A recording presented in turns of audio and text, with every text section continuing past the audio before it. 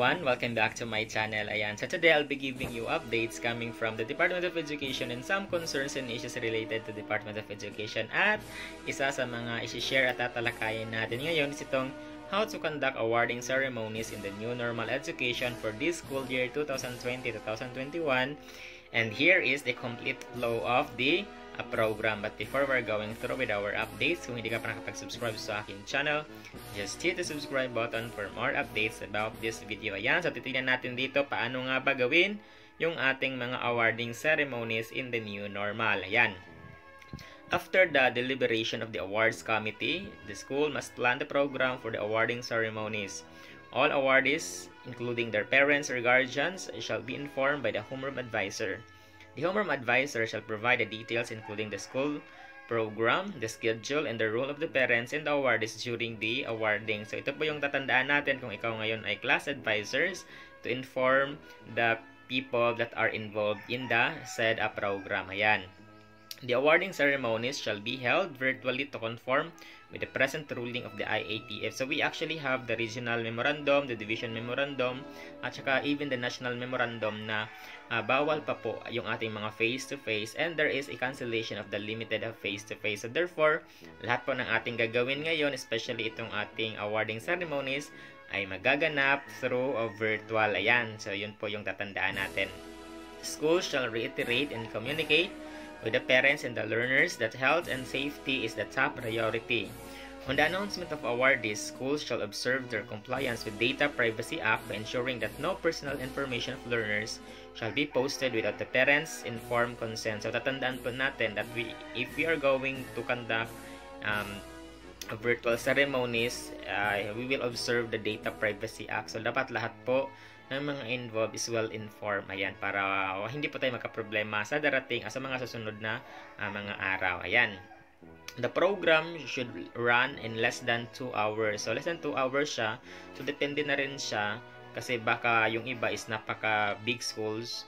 So therefore baka lalampas. O yung mga iba naman is mga maliliit. So baka naman hindi aabot ng 2 hours. Para daw to consider the internet connectivity that will be consumed. Only the awardees, their parents, guardians, teachers in the school, administrators will be present during the virtual awarding ceremony. And of course, the school has the discretion to broadcast live the virtual awarding ceremonies through appropriate social media. Ayan, pwede yung Facebook or Google Form, depende na sa inyo, or Google Meet.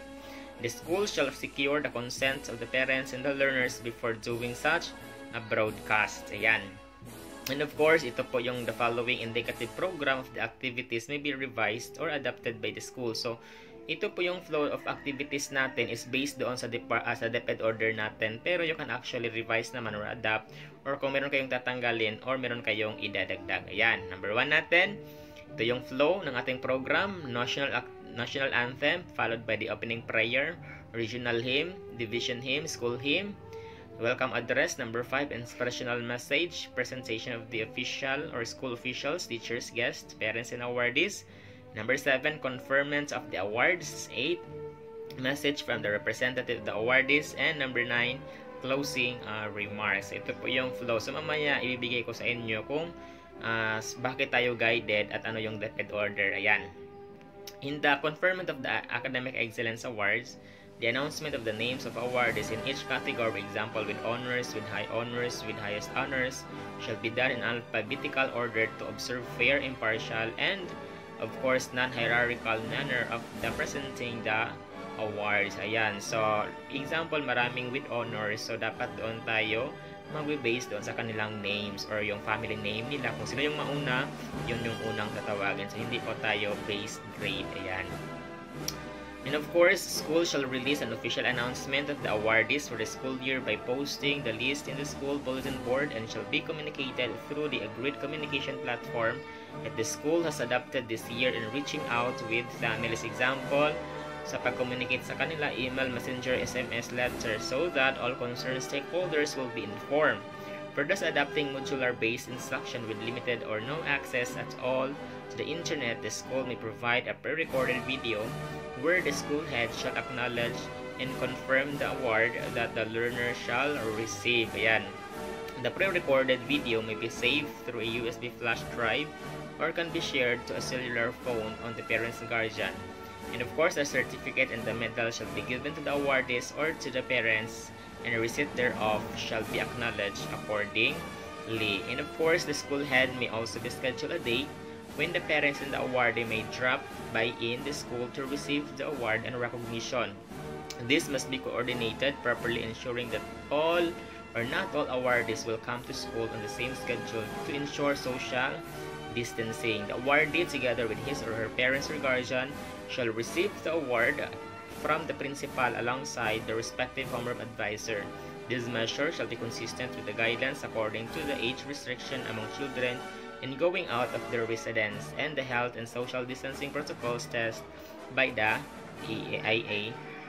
Ayan. So, ito po yung DepEd order natin. Bakit tayo guided sa ating ceremonies or yung flow ng ating giving of awards. Ayan. So, DepEd order number 018, series of 2021, dated May 25, 2021. So, you can actually download this DepEd order. You can actually search on the Google. So, lalabas na po itong ating DepEd order. So, thank you so much for watching. God bless everyone. God bless mga kaguro.